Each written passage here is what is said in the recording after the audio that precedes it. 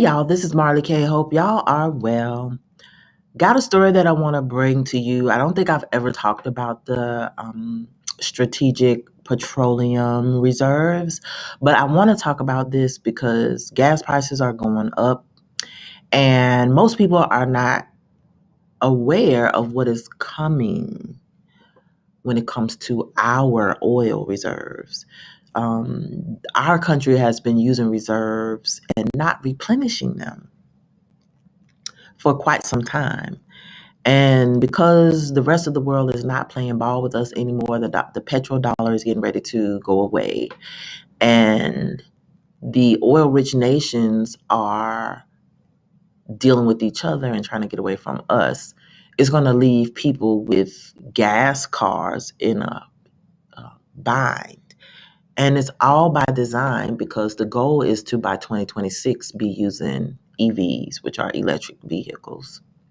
So I'm going to read this story to you, and you'll have to go back to, I think I did a story about electric vehicles. But anyway, Papa signed a bill when he got into office for electric cars to be built, and all cars built in 2026 to have kill switches on them. And this is in line with the New World Order's desire to control everything. And so with the electric vehicle, they'll be controlled by satellite, on Wi-Fi. So if you get out of line, if you go out of your district, if you go outside of your carbon footprint tracker, usage data, whatever they're going to be collecting, they're going to cut your car off. You ain't going to be able to drive. So let me read this to you because this is an important story if you have a gas-powered car. Not so much if you use public transportation, because if you use public transportation, I mean, you're just going to have whatever is available until you're required to get the mark, and then you're required to use that in order to access those modes of transportation. So it says the U.S. pulls back offer to buy 6 million barrels of oil for emergency reserve. So the oil that we have been using, which is used for gas, they are not replenishing. And that's going to be problematic. So it's going to make our gas prices go up. And it's also still, we are still consuming from the reserves. So when those things are gone, there is no gas, which is why if you can store fuel safely, I recommend buying gas cans while you have money, getting fuel to put on your property. I know a lot of people, I live in the country, so a lot of people have farms, so they have ways to store fuel. People have barrels of gas and they put oil treatment in it. They keep it, on their property so that when they need to have gas, they can have some. And that comes in handy when everybody else is stalled out on the side of the road and can't go anyplace, but you got stuff you need to do and you got gas.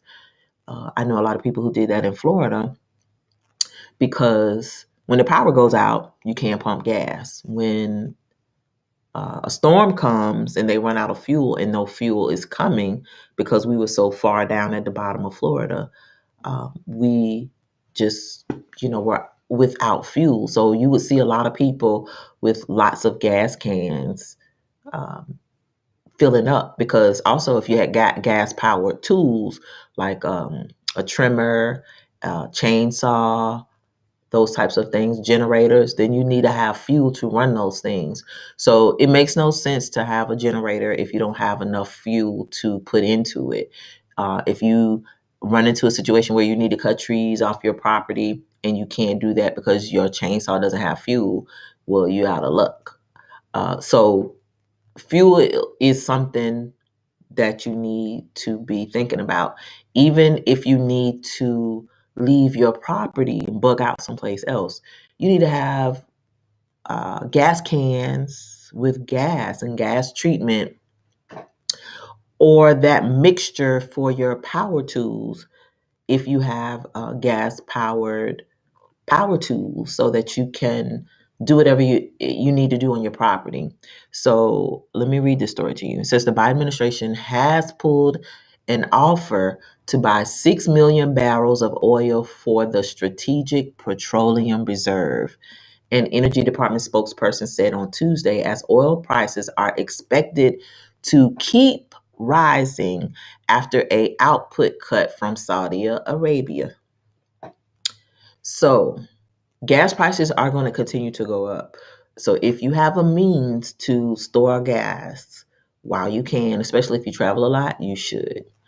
The U.S. made the latest solicitation to buy the sour crude oil from the SPR or for the SPR on July 7th, after the administration released a record 180 million barrels from the reserve last year to control prices after Russia's invasion of Ukraine. So you see how all these things are just like having a domino effect. It's always slow. It's going to be gradual, but the way that they've timed everything, a lot of things are going to hit at one time. So if fuel is going up, that means food is going to go up too because it's going to cost more to transport it. Same with ships bringing in food from other places, exports or imports. Everything is going to go up. So you got to understand all this stuff is interconnected. The Energy Department has brought back 6.3 million barrels in recent months. So 180 million barrels, and then you're talking about 6 million barrels. That is nothing. That's like not even 1% of oil to replace what was used. So you see what I'm saying? The the lack of effort is the thing that's tripping me out. The move was not a rejection of oil companies' offers to sell oil to the SPR, but a decision made on market conditions, the spokesperson said. The person not specify what that meant, or said did not specify what that meant. But tight oil supplies that have caused global oil prices to rise above $80 per barrel in recent weeks. Oil prices are expected to rise further in coming months after Saudi Arabia said it would cut output by 1 million barrels per day starting in July, on top of other cuts from the 8 OPEC countries around announced in April. So they are basically suffocating us. And most people don't even realize it. So while people are outside living their best lives, not really concerned about stuff like this, it is going to hit all of us at once. And it's going to be really painful. You got high food prices, you got high gas prices. The winter is coming, so everything is going to be more expensive. The American Petroleum Institute indicated on Tuesday that U.S. crude stocks fell about 15.4 million barrels in the week that ended July 28th, sources said. So that means we got less fuel in our supplies, in our reserves, and nobody's making more. So eventually, Babylon is going to fall. Babylon ain't going to be stuck at home because she's not going to be able to put gas in her car. She's not going to be able to afford food. The Biden administration has said it wants to buy back oil for the reserves when it costs $67 to $72 per barrel. Now, you know they ain't finna let Babylon get no oil that price, right? Oil about to go through the roof if that's the case, because Babylon got to fall. Biblical prophecy unfolding. The Energy Department remains committed to its replenishment strategy for the SPR, which includes direct purchases, returns of all oil that was loaned to companies in the wake of hurricanes and other supply disruptions, and cancellation of planned sales where drawdown is unnecessary, in coordination with Congress, the spokesperson said. Last year's record sales from the reserve have pushed its level of oil to the lowest in about 40 years, although domestic crude output is higher now. Also, we've been helping out the West, Europe, because they got their stuff from P Daddy. P Daddy was like, middle fingers to you. I don't care what y'all do. So we gave away our stuff to people who can't replenish their stuff because they are vampires. They don't have anything that of value that nobody wants. They rely on others' resources. And so the world is basically giving the West a middle finger. And what we had, we've given to them. So now we don't have. So it's like an empty cup trying to pour out the last drops. And then when you go to get some water, there is no water for you. So that's what we're getting ready to experience. So it's gradualism, people, it's gradualism. But this is another data point, not to make you fearful, just to give you a data point as another indicator where we are in the fall of Babylon. So with that said, make sure you have gas cans with fuel. Make sure if you got a lot of stuff and a lot of property that you need to be taken care of, and you have big equipment, that you have fuel on your property. Make sure you keep your car filled. You should not be getting below half a tank. Make sure you have extra resources for if you need to leave and bug out. You got a decent gas can that you can take with you. Tell the people in your family, same thing. Everybody should be having gas at their homes, at least 2 gas cans. If you live in places where there are hurricanes, you definitely need to have fuel, because it's more likely now that you won't get any, or it will be so expensive, it'll be unaffordable. So you need to have some fuel set aside, and you need to have fuel treatment. You need to make sure you have fuel injection cleaner and fuel treatment for the stuff that you do have, in case your fuel needs to sit and it's hot and humid and it gets a little water in it. Get you some fuel treatment to bring that stuff back to life. Keep pushing. But it's time to prep, people. This gradualism is going to catch up with us, and these people are telegraphing what is happening. And for those who are awakened, those who are paying attention, and those who can see, can counter or soften the fall whenever we start falling. Those who are not prepared are planning to fail. So my goal on this channel is to keep my people aware of what's going on, keep us focused and prepping in all the areas that we need to have in our lives, and to sustain our circle of people that we're going to be responsible for. So even me, like I've been slacking on the gas piece myself. I don't have a whole bunch of stuff, and there's really no place that I can't get to here where I can walk to around the corner from a store and a couple of stores, but they're all within walking distance, and I got a wagon. But if I needed to go, say, to take care of something for my grandkids, or take my grandkids something, or do something for my son, or if I needed to go check on my parents who live an hour and a half away, I may not have gas. So I need to be thinking in that manner. Have fuel. Make sure you have what you need for your family. If you're out of town, you need to make sure you have gas cans to travel in town.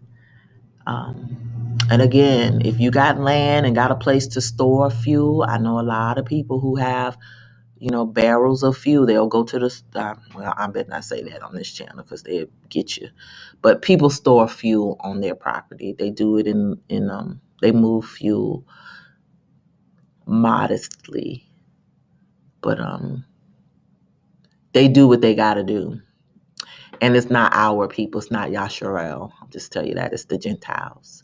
So, again, the more things you think about and the more ways you prep, the more prepared you will be. And so this story is, again, not to make you fearful, but just to help you understand what is going on in Babylon. Babylon is using up all the fuel because y'all gonna drive them electric cars.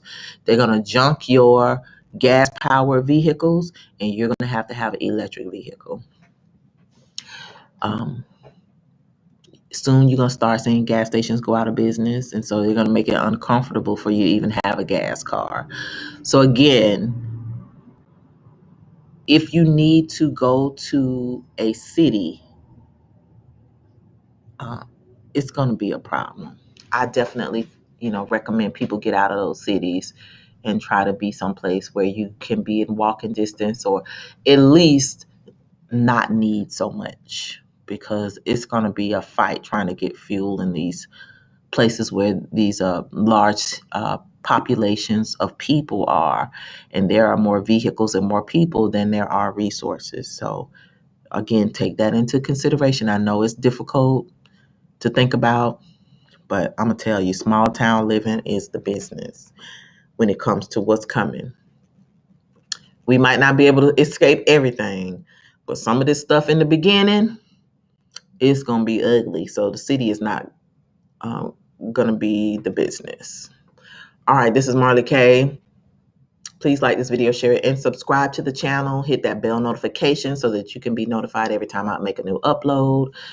Check the description, because my social media platforms as well as other streaming platforms are in the description. Please follow me on those channels so that you can communicate with me in the event that I am blocked on YouTube, because I'm subject to get a second strike at any time. That's how they're rolling now. All right. Love y'all. This is Marla K. Get you some gas. Get you some gas cans and some gas, some fuel treatment. Get all that good stuff in fuel injection cleaner with all that other man stuff men have to get. Get that. Ladies, if you don't know what to get, ask some brothers, because you're going to need it too. If you got a car that's powered by gas, you're going to need it too. All right. This is Marla K. Love y'all, and I'm out.